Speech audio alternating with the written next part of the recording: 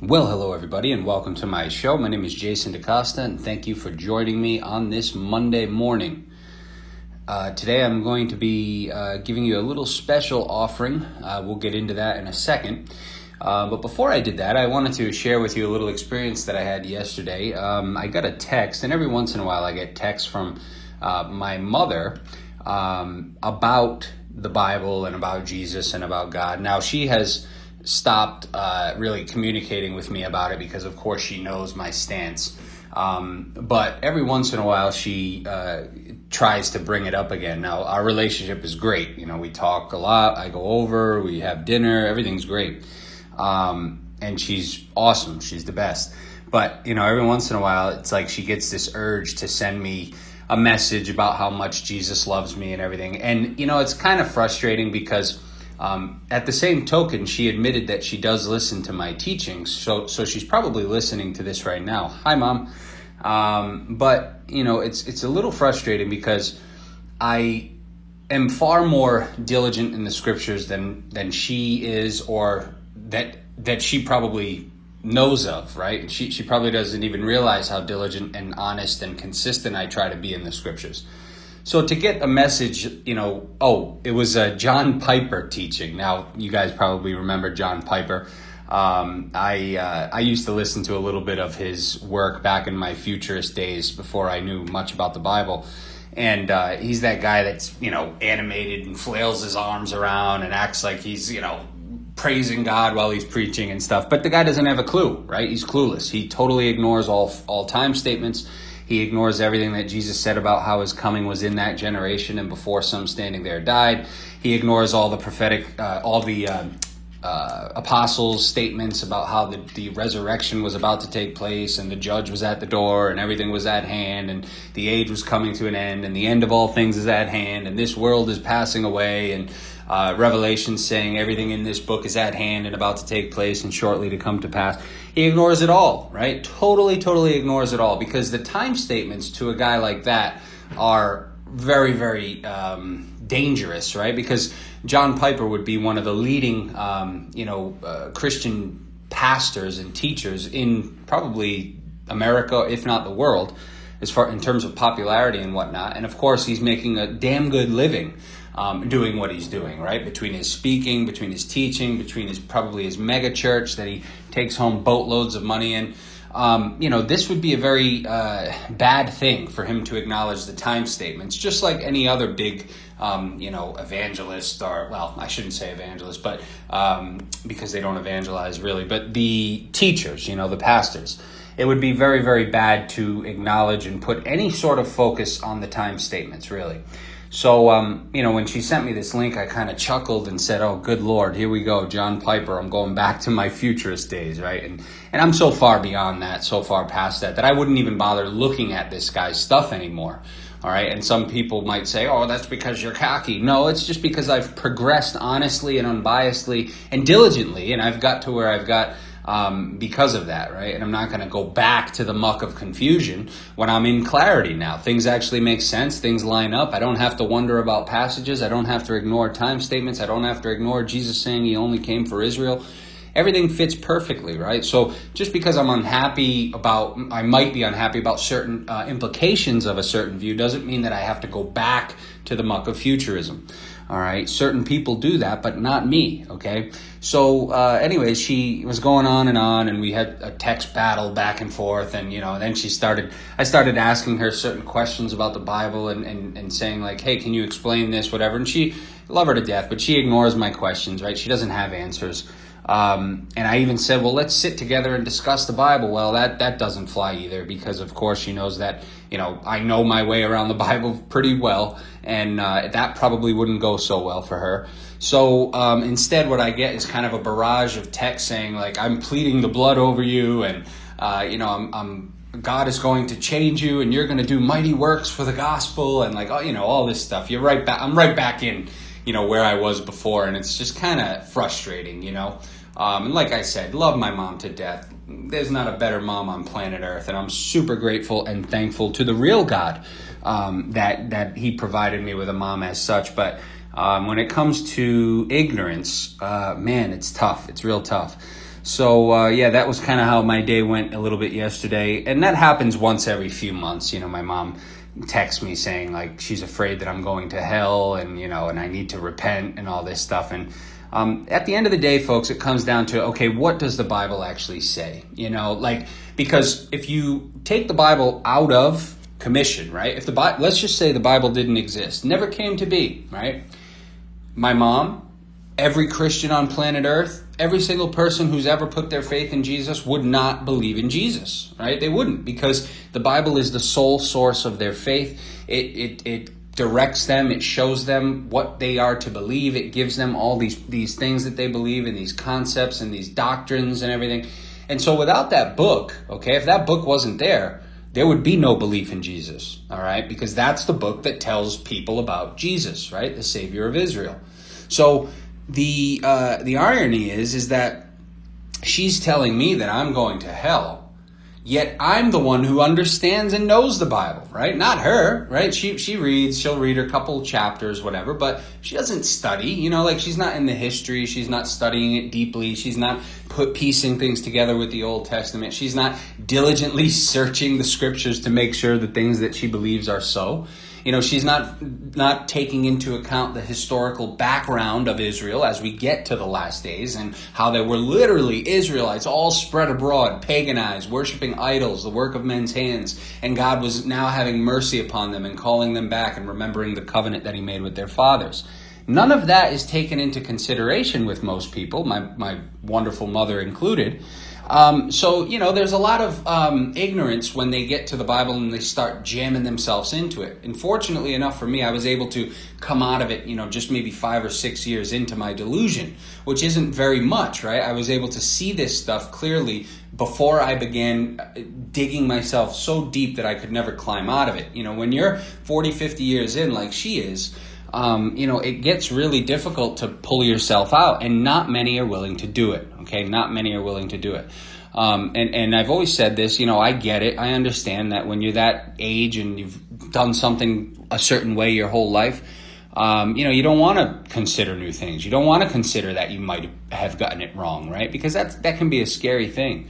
But for me personally, it doesn't matter to me, right? What matters to me is, okay, am I being honest to this book? That's it. That's all that matters to me. Am I being honest to the words of the book? Am I looking at the entire story for what it says? Am I taking into account the backstory? Am I putting it all together completely so that I can explain it cohesively, sensibly, logically? And the answer is yes. Okay, the answer is yes. Now, when I was in futurism, the answer was no. When I was in futurism, I ignored all time statements. I had no clue about the destruction of Jerusalem in AD 70. I had no clue about the end of the age. I had barely any clue about the dispersions of Israel out into the nations and how literally every single Old Testament text speaks about Israelites out in the nations. Every single Old Testament prophet, folks, speaks about Israelites out in the nations. Right? Struggling out in the nations, being preserved out in the nations, being taken care of by God out in the nations, being brought back from the nations. God sending a light to the nations to gather them back. I mean, it's all over the Old Testament. So the audacity and the nerve of someone to come to the New Testament and see a statement from Jesus that says, I come only for the lost sheep of the house of Israel, and then to assume that doesn't mean what he said, and that doesn't match the consistent things that we have in the Old Testament about Israelites in the nations and coming back and being redeemed from the hand of their enemies. You got to be real crazy to do such a thing, right? Me, no. I like to take what it says for face value. I don't get tripped up by trigger words like Gentile. I keep the context in mind as I go through the story, and I see that Paul's end goal was all Israel saved, all right, and that only the 144,000, the 12 tribes, were singing the redemption song in the end, right? It all makes perfect sense. And then, of course, Jesus' Trump statement there, I come only for the lost sheep of the house of Israel, makes perfect sense when you start seeing it, okay? But with all that said, I just hope that as she continues to listen, as everyone continues to listen, right? Because a lot of my detractors and haters are always here. They're always listening. They're always checking in. They're always, commenting and saying certain things. But the reason why they're always here is because they understand that what I'm saying is not that far-fetched, right? It makes sense, okay? Especially given the fact that this God, supposedly of Israel, who cares so much about people, has just left people in the complete dark for the last 2,000 years since prophecy and Revelation ended screechingly, I might add, at AD 70 and the destruction of the temple. All right, there is nothing, right? There's no revelation, there's no new prophets, there's no nothing. There's no Holy Spirit, right? No miracles, no signs, no wonders, nothing. Just emotions, that's really it, and goose pimples when music comes on. But so hopefully, through listening and being honest, more people will come around and see that what I'm saying is not it's not deception. It's not me trying to deceive people. It's not me being deceived. It's me being completely honest with the Bible. And again, if I am being honest with the Bible, and if what I'm showing actually works better in the Bible than what you're showing, then that means that my view is correct and yours isn't. Okay, that's just the nuts and bolts of it all, isn't it? If what I'm presenting, if my synopsis of the Bible makes more sense of the Bible and fits better with the details and statements given in the Bible, then my position is more accurate than yours, okay? And I am confident that there aren't many positions, if any, that honor what the Bible says as much as covenant Israel only does, okay? But enough about all that, folks, okay? What we're going to do today is we're going to listen, okay? I'm going to share a 34 minute long audio that was done by Mathew Simon. Excuse me. Now, Mathew Simon was a Christian at one point. He was a Universalist for many years, and then he is now Israel only. And I guess his transition into Israel only has taken place over the last maybe couple months, from what I gather. But, Mathew and I had known each other a little bit on Facebook, over the last maybe 5 years or so. Communicated a few times, actually had a couple bump head moments where, I didn't necessarily agree with his universal approach of the gospel and salvation. And, that led to a little bit of hostility between us. Nothing bad. Trust me, there's way worse. But, enough where I think we didn't communicate with each other at that point. But brilliant guy, smart guy, very well spoken. I think he lives in India or somewhere. I'm not quite sure. Matthew, maybe if you could clarify that for us in the comments, I'd appreciate that. But he's been reaching out and telling people that he's now IO and that he gets it and he understands it. And so he put out this audio last week about the 1,000-year reign, the resurrection, the new heaven and new earth, and Israel only. And it's just a wonderful brief synopsis done by Mathew. And it's done so well that I wanted to share it on my channel so that people could hear it from someone else, right? We all come here to hear the truth of IO and hear the Bible explained in an unbiased way. But, sometimes it gets annoying listening to the same old voice, that being me. And so it's always nice when I can share somebody's work on here and it not be too long, right? I know David King did a wonderful teaching on the world that God so loved, right? Who the world is in context. And I want to share that to my channel. It's just the way that I do things, I have to record it. I have to tie up my phone and my laptop, and it's like a 2.5 hour long presentation. So I'm still working on doing that. Maybe what I'll do is I'll split it up into parts. I don't know yet. But I want to get that teaching up there because I think it's just a wonderful job done by David King. But that hopefully will come in the future. But this was perfect. 34 minutes long, real crystal clear. Now, obviously, him and I are in agreement on most things. Okay, the only thing that I will say is because it's my channel and I have to make sure that people know this going in, is that he and I would differ in one point on this. And that point is when he starts talking. I think it's at the end, and he may mention it once or twice in the middle. But at the very end, maybe the last 3, 4, 5 minutes, he talks about how he believes that because Jesus removed the law for Israel, that somehow makes all people righteous, okay? And that somehow had an effect, that the removal of the law and what Christ's work was for Israel somehow had an effect on all humanity, therefore all humanity is righteous now. Now, I wouldn't be able to agree with that because I don't see that Christ's work was relative to humanity at all. Okay, I see that Christ's work was only relative to Israel, the lost sheep. I don't see how I can make that connection. Now, am I going to condemn the guy for it? No, of course not. If that's his belief, that's fine, right? At least he's honest enough to understand and admit that the text and the contextual details and the details of the narrative are all Israel only, right? And the salvation and the mission was Israel, and they were seeking them from the nations. Like, he gets it, right? So I'm not going to split hairs over something like that, all right? If that's how he believes, that's fine. Personally, I don't subscribe to that sort of conclusion on the story. I sort of separate the story from reality and say, okay, the story is what it is. Whether it's a myth, an IO myth all about Israel, or whether it really did happen that way, whatever it was, Jesus was clearly all for Israel, and his work removed their curse, and that was that. And then on the side of that, as a greater truth, I hold that there is a true God who interacts and loves and cares for people in whatever capacity that is. I don't claim to know. I just know that it's true because I've experienced it. I wouldn't lump those two things together. I see the Bible as possibly being myth. I actually kind of lean that way now that I see the end of it and the rapture of the saints up into the sky, which was never recorded, and all these things. So I kind of take that route, but I do, of course, believe in a God. I don't know that I could say that we're all perfectly righteous, because I don't know that we were ever, unrighteous. I don't know that we were ever in need of righteousness. I don't even know that that's relative to humanity, right? Like, how am I to say, or who am I to say that, humanity needed righteousness in the first place, right? I mean, I don't know. All I know is that I received an answer from a gracious God, and I was filled with peace, and I felt unconditional love in a day when I really needed it. And that was pretty much the moment that set me on a course for truth and to discover spiritual things.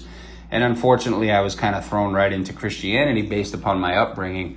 And really, when I got into the Bible, that's when I started to lose my peace, Like, I started to become so obsessed with understanding, like, what this bizarre story that really doesn't make a lot of sense, right? Because it's dealing with ancient times, and it's mentioning people, and the time statements are all, at hand and everything. And here I am 2,000 years later, and I'm reading it, and I'm saying, all right, how do I fit into this thing? Like, how can I, adjust these statements so that it makes more sense to me here in 2011 or whenever it was, right? And so that's just kind of what happens with people. But thankfully, I've been able to come out of it, and so has Mathew here. And so I just wanted to share this with you guys. He's a great speaker, very clear, and just a real nice guy too, right? Like, this is a nice guy. Like, I'll admit that sometimes I can be an asshole. I really don't have patience for stupidity and for wannabes, because let's not forget, folks, I've been dealing with this for 2 years, right? I was the first outspoken voice of IO, all right? And so imagine the backlash that I've gotten, not only here on YouTube with the, hundreds of comments I get each month, but also in emails and texts and different things from people that I once communicated. I mean, it keeps you busy. So you see the arguments, you see the stupidity. And so I have a lesser threshold for it, I guess you would say, now having been dealing with this stuff for 2 years. But Mathew is just very nice. He's kind. He is soft-spoken. So a totally different approach. And I'm hoping that people like my mom and others will listen to this and might listen to him more than they would listen to me, right? Because I can come off as kind of harsh sometimes. And of course, with my mom, she's probably looking at me like, oh, he's just my son. He doesn't know much, But so hopefully this reaches some people. I'm sure it will. Mathew does a great job in explaining the basics of IO. And without further ado, I'm going to let this play, and I'll try to come back on at the end for a few closing remarks. So, ladies and gentlemen, Mr. Mathew Simon, here he is. Everybody, this is Mathew, and I know it's been a long time since I made a video, and the reason for that is, I've been doing some soul searching and Bible investigation, studying some of the topics that have been bothering me for the last 1 or 2 years. Questions that I've been asking myself, but not really, getting to that final conclusion. And, by God's grace, and I think I've got a better idea of some of these topics that I put here in the list. The 1,000-year reign, the resurrection, the new heaven and earth, Israel only. These are some of the topics that I've been studying these last 1 month, and I'd like to talk to you about that. So, so the last 1 month, I've been looking at some of these things, and these have been triggered by questions, and I believe God has just ordained this in my life, trying to understand this and get to the next level of understanding, to have more clarification, more clarity in the Scripture. So, one thing is, I want to thank especially Jason DeCosta and David King from YouTube and Facebook, respectively, for some of the things that they've been talking about to help me understand, and in my search for an honest answer to a lot of these questions. So I want to just share with you, right, what I've been learning. So one of the things that I've been whenever I talk to futurists, and I've had some conversations with futurists recently, and basically their question is, when I tell them that, hey, the judgment day is over in 70 AD, and it's all about universal salvation right now, and everybody's going to heaven, and many of them just find it very hard to believe. And the reason they say is, there are a few things, right? One day they say is, hey, if the judgment already happened in 70 AD, wasn't that only for Israel? What about the rest of the nations? Then they ask, is this the new heaven and earth? Then how come there is no, how come we still have death and pain and tears? The other thing they say, well, if the resurrection already happened, how come nobody saw it happening? How come there's no historic evidence for any of these things? And then, what happened to the 1,000-year reign of Christ, or the millennium? When did that happen, right? So, and as a preterist, some of the, as preterists, we say everything is already over. We say that, the resurrection was the spiritual, that's why nobody saw it. We say that the new heaven and earth is spiritual, and, there's no death, pain, or tears. Spiritually speaking, there's no judgment, no curse. But, we still have problems in life, and eventually, we all go to heaven. And then we talk about, the 1,000-year reign. Well, some preterists say that it was between the cross and 70 AD. That was a 1,000-year reign. And then I myself, I never believed that. That was something I just could not be convinced. I could not see that in the Scripture.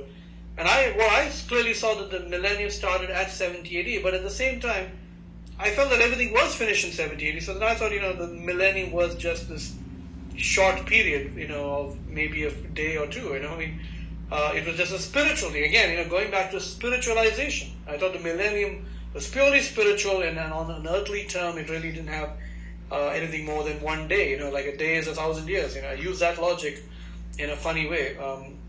And then I said that yes, 70 AD was a judgment, and it was only for those under the law, and that's why that all happened in Jerusalem. But it's only recently I found out this thing about Israel only, and I studied the Scriptures, and I came to find out a lot of what they say is right. If you look at it, first of all, you look at Jesus. When Jesus says in Matthew chapter 10 and I think Matthew 15, he says that he's only been sent to the lost sheep of Israel. And the idea that we've had is that, well, the Gentiles are anybody who is not a Jew, and that's a question of future. They say, well, how come the gospel really was never preached to the entire Gentile world? It was only preached in that time, in the first century, to only places where there were Jews, and that's what the Scripture clearly shows. So then they ask the question, how is it possible, right, that the end came? How come the judgment day already happened? And so when Israel only is what helped me understand and have a clarity on that, right? Because Jesus clearly said he was only sent to the lost sheep of Israel. And then he said that he had other sheep in the fold who he had to get, and those sheep that were scattered. The high priest said that Jesus would die for the nation of Israel and also for those children who were scattered abroad. And a big thing for me was, who were the Gentiles, right? And I found in Romans, we always assume that Romans is written to Gentiles, but if you look at Romans chapter 4, he says it's written to the descendants of Abraham in the flesh. And it talks about Romans 7, he said those who know the law. And Romans 9 was a clincher when it says, he talks about the Gentiles being the people who were rejected by God. He quotes Hosea 1 and Hosea 2, and he says that it's actually the lost tribes of Israel. Now, personally never studied this history of Israel in the Old Testament, but when I did study it, I found that Israel, under David and Solomon, were all 12 tribes were united under the kingdom of David and then Solomon, and after that they split into two kingdoms, the house of Israel and the house of Judah, the northern kingdom, the 10 tribes, and the 2 tribes in the southern kingdom. And basically the Assyrians destroyed the northern kingdom and scattered them all over the nations, and then the Babylonians came and attacked the southern kingdom and destroyed Jerusalem and burned down the temple, and they were taken into captivity for 70 years, and then they came back and were restored by God. And then again, if you look later on, the Greeks ruled over the Middle East, and then many Israelites were scattered because they gave up the law of Moses and became uncircumcised and became mixed with the pagans. And then basically, if you look in the Bible, it says that the new covenant is being made with the house of Israel and the house of Judah. That's what it said in Hebrews chapter 8 and Jeremiah chapter 32. So that kind of makes sense, that the Gentiles were really nobody but the lost tribes of Israel. And that is why the gospel is only preached to those places where those lost tribes of Israel are found, those Gentiles. The Gentile really meant the uncircumcised. And I was wondering, well, if the law was only given to Israel, why would God condemn all these pagans in India and China and Australia and the Americas? Like, they don't even know anything about the law of Moses. Why would God condemn them, right? So obviously the law of Moses was condemning those Gentiles who were previously under the law. They became uncircumcised, and they were scattered in the nations. And that's why Jesus said that he was sent to the lost sheep of Israel, belonging to all those 12 tribes. And then Paul was sent into those, nations in the Roman Empire, and speaking, those who were speaking Greek. They were these lost tribes of Israel who were uncircumcised, but yet they had the law in their hearts. They knew the 10 Commandments, and they still wanted to please God by faith. And that's why Paul, when he goes to the synagogue, he is preaching to the Jew and to the God-fearing Gentile, the Gentile who knew the God of Israel. I mean, how would the pagan living in India or China or somewhere in some remote tribe in Africa, how would he know the God of Israel, the God of Abraham, Isaac, and Jacob? There's no way he would know that God. Right? Because God never revealed himself to those people. God only revealed himself to Israel. He only made his covenant with Israel. No other nation knew him. And therefore all the other nations were innocent. Right? They were not under the law. They were not under the curse of the law. Only those who were under the law were under the curse of the law. That's why Jesus came. In Galatians chapter 4, it says that Jesus was born under the law to redeem those under the law. He came to save them from under the law. They were under the curse. So that's when I realized, and if you look at Revelation, it says clearly that only the 144,000 were redeemed from the earth, from the 12 tribes of Israel. Only they had the Holy Spirit, the sealing of the Holy Spirit. Only they, in Acts chapter 2 and Joel chapter 3 and 2, it says they were the ones who received the Holy Spirit, and there was salvation in Zion and in Jerusalem, right? Salvation from the destruction of Jerusalem. So that's why 70 AD makes sense that that the Bible is all about Israel.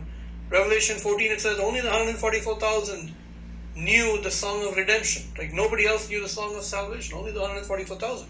You look at the new Jerusalem, the new heaven and earth, the new Jerusalem, it only has the 12 tribes of Israel's names on it, only the 12 apostles. And Jesus said in Matthew 19 that when he came in his second coming, that the 12 apostles would sit on the thrones judging the 12 tribes of Israel. Nobody else was judged. So, and it makes sense because only Israel had the law, and Jesus came only to save those under the law. In Hebrews chapter 9, it says that Christ died as a ransom for the sins committed under the old covenant. He came to make a new covenant with those under the old covenant. His first coming was to those under the law. His second coming was to save them from the judgment of the law in 70 AD. So it all makes sense. This is all about Israel, right? That's how we can make sense. That 70 AD was a judgment day of the world, and that world there, John 3:16 said, God so loved the world, for he gave his only Son and only begotten Son, whoever would believe would not perish.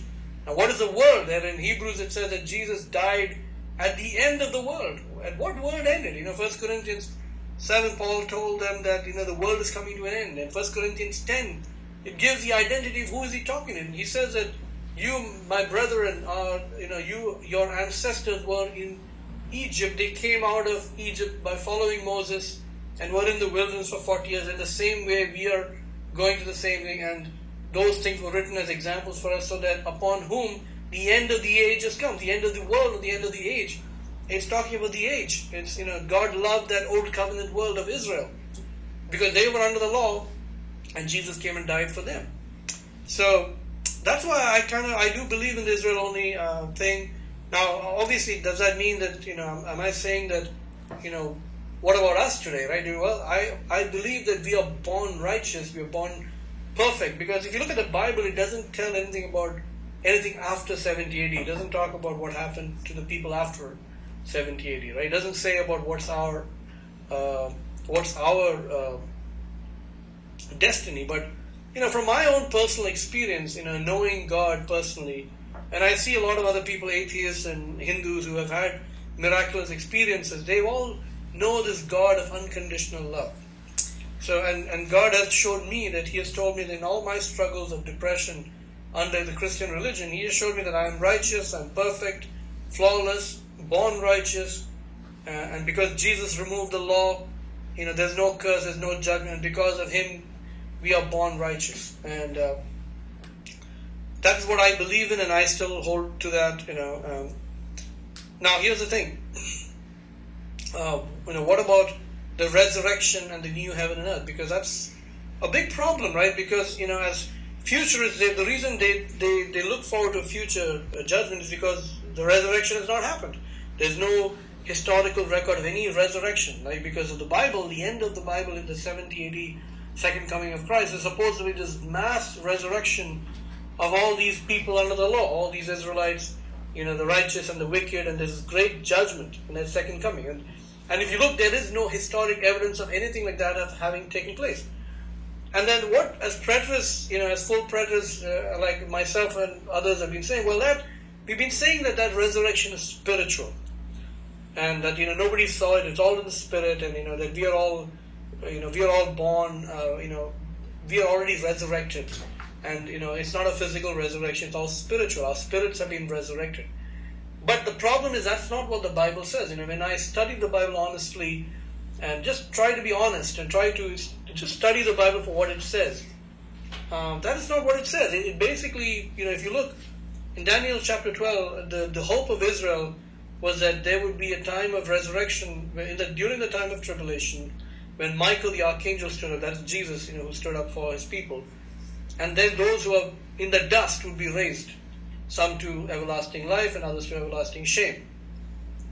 And then Paul wrote in Acts, he mentioned in Acts that the hope of the 12 tribes of Israel was the resurrection.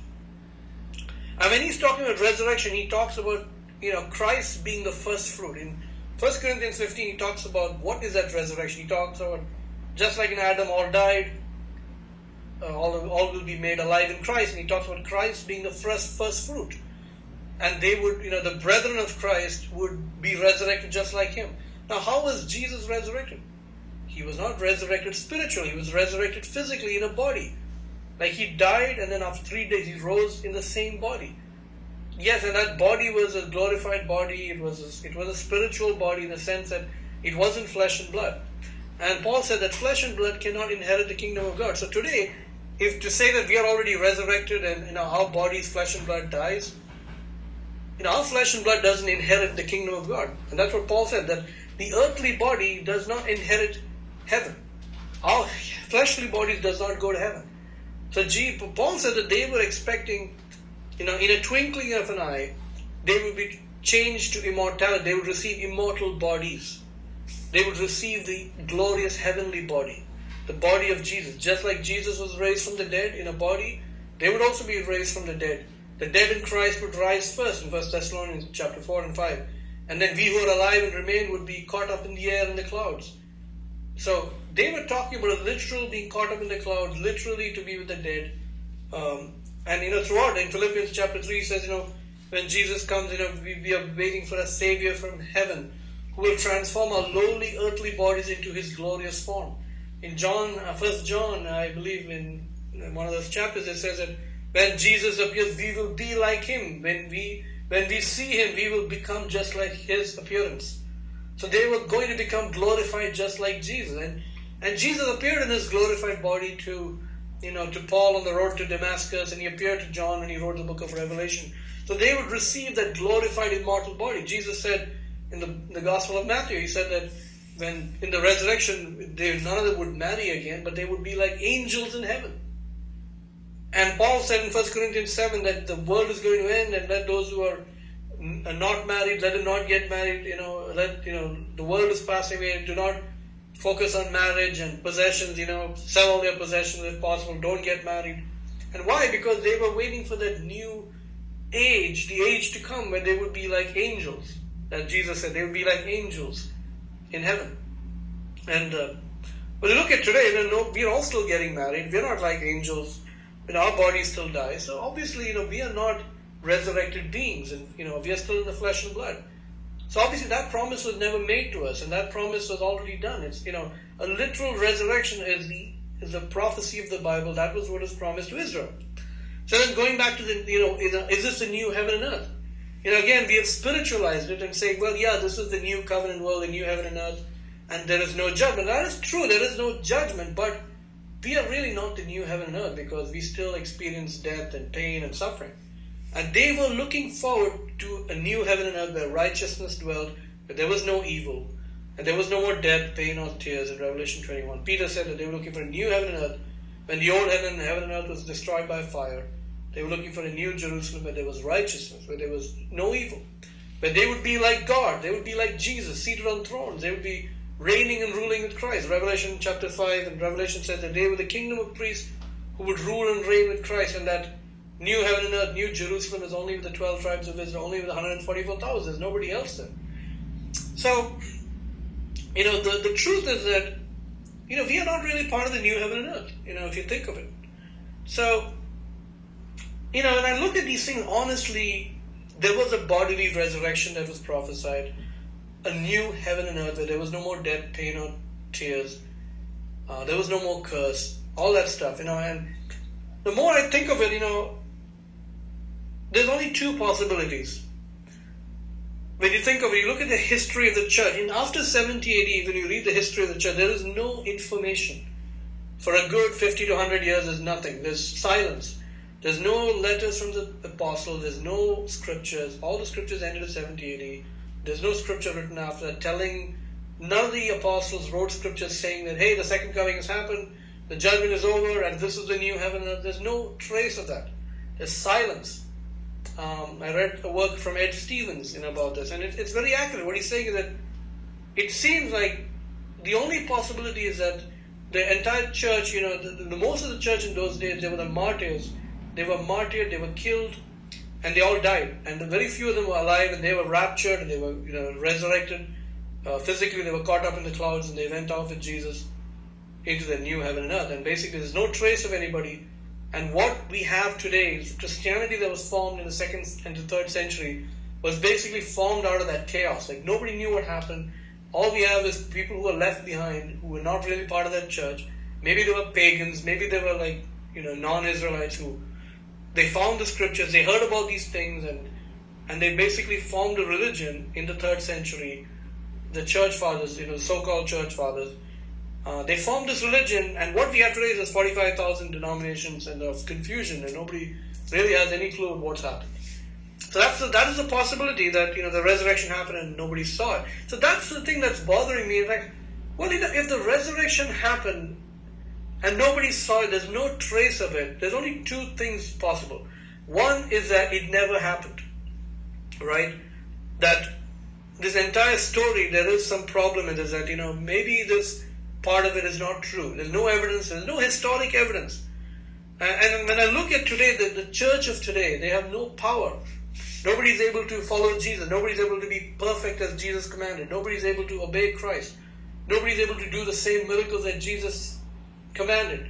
Jesus said in John 14:12 that those who believe in Him would do the same miracles, would do even more than what He did. Jesus commanded perfection, and nobody's able to do that. And we look at Christians today, we're the same as anybody else. There are good and bad people in every religion. So then the question is asked is like, one is, did the resurrection really happen? And was it like, I believe there's only two possibilities. One, that the resurrection happened, it was only for Israel. the entire thing is over. They're all in the new heaven and earth, and we're not part of that. And when we die, our spirits will go to God, and there's no judgment. And at the end of our life, when we die, our spirits will go to God, and we will see Him face to face, and we'll be, they'll be enjoying His love and peace, and there's no judgment for anybody post 70 AD. But we will not be glorified like Christ. We will not be glorified like those New Jerusalem, like those 12 tribes of Israel. Or the other option is that, maybe none of this really happened. Maybe the resurrection, that great hope they were looking for, really never happened. And that maybe Jesus only came to just destroy the law, remove that sin, remove that curse, so that after 70 AD, everybody just goes to heaven. And that's what I'm leaning more towards that, because, when I look at my own experience, when God showed me that I am righteous, I'm flawless and perfect, and my faith is nothing compared to the Bible, my conclusion has to be that, that resurrection probably never happened, and maybe that was just something they were hoping for. It really never happened. Now, irrespective of that, the good news is that, I'm not tying myself to the Bible anymore. I'm like, yes, the Bible is about Israel, it's about the law, it's about Jesus who saved them, and whatever may have happened.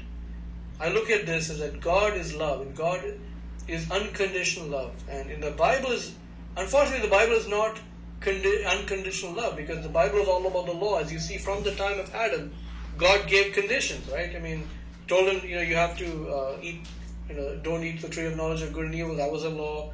And then from that time onwards, all law. Abraham is under a covenant. Israel is under a covenant. Jesus comes to make a covenant. They have to believe in Jesus to be saved. And they have to obey Christ. And it's all about covenants, all commandments, all covenant. It's a covenant. The entire Bible is about God's covenant with Israel. The Bible is not written to us. We're not part of those covenants. And I look at it, the God that I know, experienced in my life, is a God of unconditional love, who is my Father who loves me. And that's why I say, Daddy, God loves you. And that you are born righteous, and that He doesn't find any flaw in you. You are perfect. You are spotless. Because we are spiritual beings. God is spirit, and we are spiritual beings living in this flesh. And in the spirit, we are perfect and righteous and holy and blameless. And that's why, when we die, we all go to heaven. So that kind of contradicts with the Bible, if you think of it. So more I look at it, when I look at the evidence that, hey, there's no evidence of any resurrection, there's no evidence of any miracles today, there's no authenticity, I'm beginning to believe that, the God that I know, I believe in that God, the unconditional loving God, my daddy God, I believe in Him rather than the Bible God of Israel, the God of the law. I don't want to believe that. Yes, I do believe in that Jesus was real. I believe, I believe it. I don't want to throw away the scriptures. I don't want to, but I do. There are problems in the scripture. Now, and I want to show you the next problem, the 1,000-year reign. Many futurists ask me, well, what about the 1,000-year reign? When did that happen? And, some preterists will say that the 1,000 years began at the cross in 30 AD and ended in 70 AD. The problem with that is I don't buy that. It just does not pass the scriptural truth. Because in Revelation 20, it says there are two resurrections. It says Revelation 19 and 18, it talks about the destruction of Babylon, which is Jerusalem. The second coming of Christ. Christ comes to the angels and He destroys the beast and the false prophet and thrown into the lake of fire, which is Jerusalem. And the armies are defeated. And it's talking about the 12 tribes of Israel who rebelled against Christ. They are destroyed. And then it says in Revelation 20 that Satan is then bound for 1,000 years, and then the resurrection of the dead happens. Only those who were martyred, those who did not worship the beast, only they were resurrected. Those who were beheaded for the testimony of Christ. Now, when Jesus died on the cross, there was a resurrection in Matthew 27. It says the Old Testament saints were raised from the dead. But from the Bible, you see that none of them we know were, they did not refuse to worship the beast. Worshipping the beast was only in the time of Revelation. We know that the beast there was the old covenant system, the religious beast, the Pharisees, and the political beast, the King Herod and the other kings of Israel. And we know that Jesus said that the martyrs or the witnesses in Acts chapter 1 are those martyrs are the church. It's made mostly the church, and the church was persecuted in that 40 years between 30 and 70 AD. And most of them perished. When you read the scriptures, you see most of them died. and very few of them remained alive until the second coming. So therefore the resurrection of the martyrs had to be at 70 AD or just before that, and it could not have been at the cross. And then it says that Satan is bound for 1,000 years, and they reign, those martyrs who were resurrected reign with Christ on earth for 1,000 years. Now if you look at the history of Israel, in 70 AD was the first Jewish-Roman war. So the second coming was that Jewish-Roman war when the Romans destroyed Jerusalem and burned the temple. 1 million Jews died, and then the rest of those who were alive were taken as prisoners, taken as slaves, and scattered throughout the lands. And basically from that time onwards, Israel was submitted to Rome. And in Revelation 19 it says that Jesus, when the second coming, he says he comes and he smashes the nations with a rod of iron. The word nations there can mean tribes of people. So basically he smashed those 12 tribes of Israel with a rod of iron through that Roman Empire. The Roman Empire there, as I mentioned before, the Roman emperor who did it was Titus. And Titus, his title was not son of God, because his father, Vespasian, was called God by the Romans. So it's almost like Titus came in the symbol of Christ to destroy those Israelites who rebelled against Rome. But the thing is that from 70 AD to 132 AD, there was a time of great peace in the land. Israel had submitted completely to Rome, and I believe that was the 1,000-year reign of Christ, when Jesus was ruling those 12 tribes with a rod of iron, and they were in submission. If Jesus' second coming was the destruction of Jerusalem by the Romans, then therefore the Roman rule over the Israelites had to be his reign. Now at the end of that, in AD 132, you had a man called Simon Bar Kokhba who deceived the Israelites, and he brought all these Israelites from all over the lands, and they attacked the Romans again in Jerusalem. Now in Revelation 20 it says, after the 1,000 years, Satan is loosed from the abyss, and he is allowed to deceive the nations, and gather them from all corners of the earth, and attack the beloved city of God. And then fire comes down from heaven and destroys those people, and then Satan is thrown into the lake of fire, where the beast and the false prophet were earlier thrown. So that clearly tells me that the final that war of Gog and Magog was something that happened after 70 AD. It cannot be 70 AD. And therefore, when I look at it, when I look at history, I look at that final Jewish-Roman war was AD 132 to 136. And what happened is that 500,000 Jews were killed and Israelites were killed. The Roman Emperor Hadrian actually was far more vicious than Emperor Titus, and this time he indulged in genocide, actually killing a lot of Jews and basically destroying them off the map. And then he renamed the city of Jerusalem to Aelia Capitolina. They renamed Jerusalem. They destroyed all the religious items in Jerusalem, completely destroyed all traces of the Jewish religion, and he barred Jews and Christians from entering Jerusalem. That's how severe it was. So it's almost like what happened in 70 AD was really finished in AD 132, 136. And that, I believe, was the end of the 1,000 years. And that's when the resurrection, in Revelation 20, said that then the old heaven and earth passed away, and then you have the judgment of the wicked. Because in Revelation 20, the first resurrection in 70 AD, it says only the martyrs are resurrected, only the righteous are resurrected, and upon them the second death has no power, and the second death is the lake of fire. So that second resurrection is like the resurrection only of the wicked, because the Old Testament saints were resurrected in Matthew 27 at the cross. So it's almost like there are three resurrections. But the problem with this again is that in all throughout the scriptures you have the resurrection being a single event on a single day. And this is why I have a problem that the Bible, there's a lot of inconsistencies, a lot of contradictions, and many times we try to kind of make it work, trying to make it work to our beliefs, and more and more I see this, and I kind of see this, and I see that there's a lot of problems with the Bible and Christianity in a whole. And yes, although what I believe is very accurate, it's very accurate about, the picture of the Bible is very accurate, but still there are these things. And my final conclusion is that, there is no more judgment. Whatever it is, it's all over. The Bible is all about Israel and their covenants. Jesus came to save them from the law. Whether the resurrection happened or not, we really don't know. But, if it didn't happen, and, futurism is complete nonsense because they completely ignore the words of Christ. They ignore the time statements, and they make that a total mockery. And then obviously the church today has no power, has nothing like what Jesus said, nothing like the biblical church. So obviously, we know that Christianity ended somewhere in the 1st century, if it even really existed. Alright?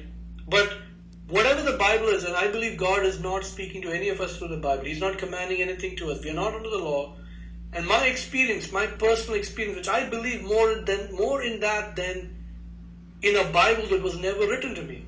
The Bible is about Israel, it's about the Old Covenant, it's about all their covenants. It's got nothing to do with any of us today. The God that I believe in is unconditional love. And that goes against what the Bible says.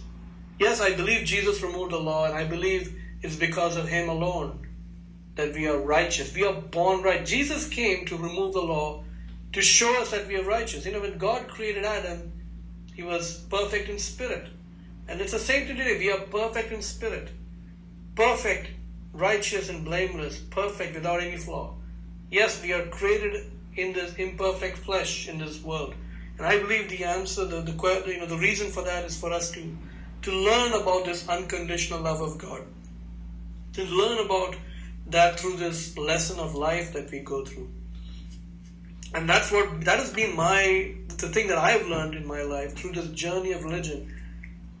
In the beginning, I knew God without knowing the Bible. I didn't know anything about religion. I just knew God as my loving dad who took care of me, who answered my prayer, who loved me, and who never told me about sin. He never told me about confessing my sin. He never told me about hell or the afterlife. He never told me about all those things. He just blessed me with my earthly needs. And He never told me about accepting Jesus or going to the church or doing anything. But when I went into religion,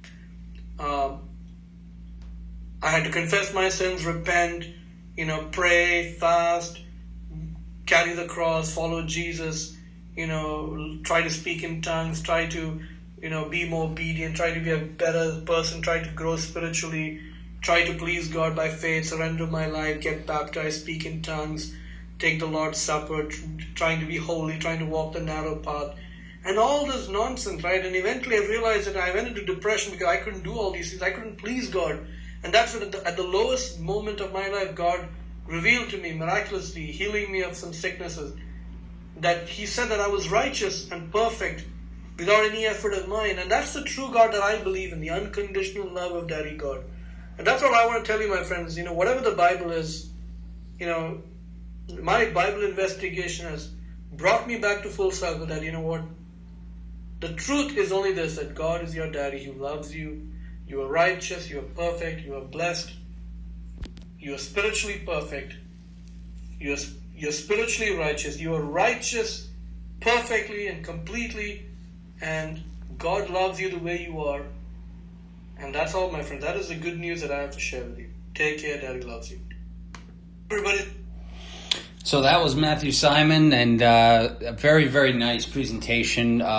So many good powerful truths in there, spoken well and clear. Obviously, I'd agree with most of it. Sorry, that was a notification there. Let me close that out.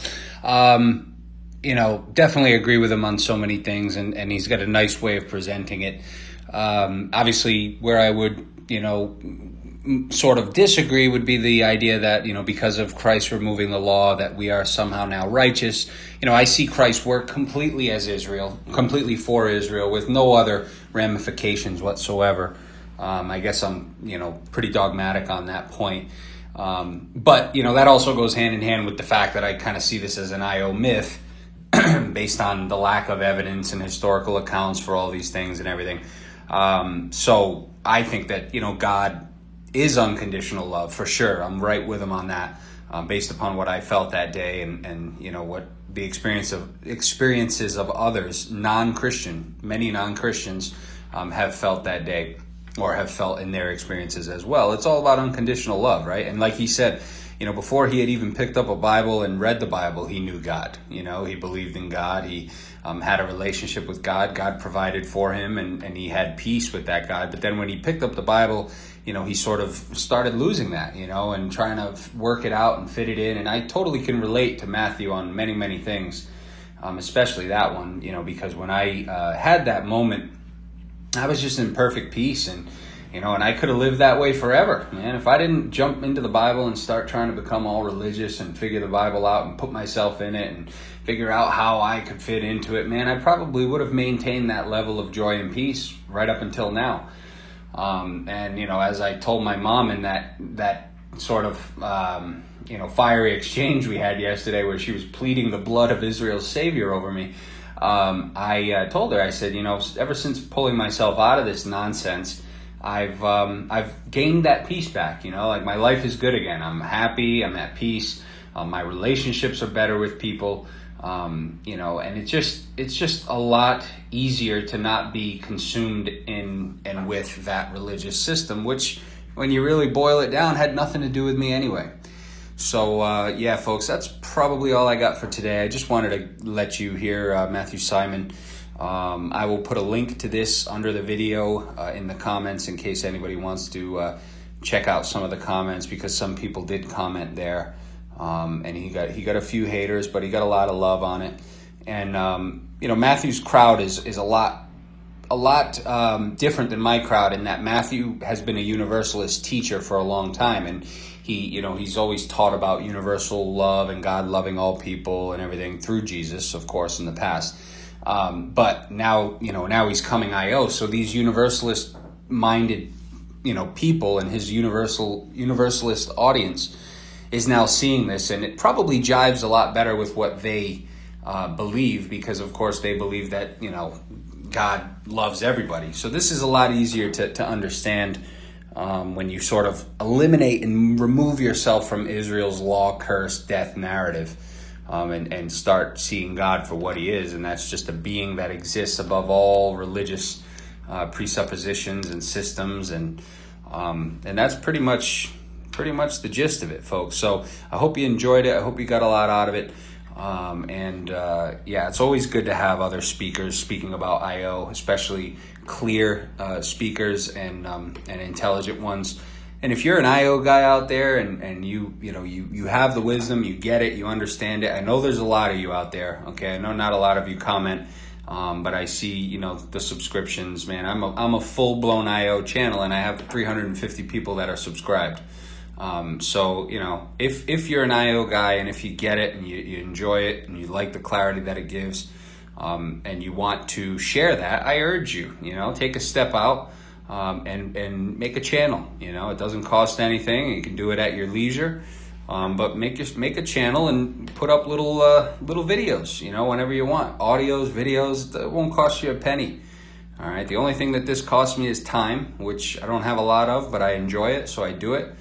And that's pretty much it, man. I was telling Rob Shannon recently that he should, because he sent me a couple clips of him speaking on the gifts and how nobody has the gifts anymore, and how people claim to have the gifts, but nobody has the gifts, right? None of us witnessed the gifts. I mean, that was a huge part of the gospel, right? They were confirming what they were preaching and confirming what they were saying by doing gifts, by doing, supernatural shit in front of people, by healing people, by raising people, by speaking in tongues, And so nobody does that anymore, right? You have to go to like one of those huge crusades where they're up on stage, and, that's where the Holy Spirit comes, right? The Holy Spirit doesn't like to come to, just like, a few people gathered together and heal somebody. He likes to do it in front of 20,000 people who all have their hands in their pockets, pitching into the offering bucket. That's where he enjoys coming.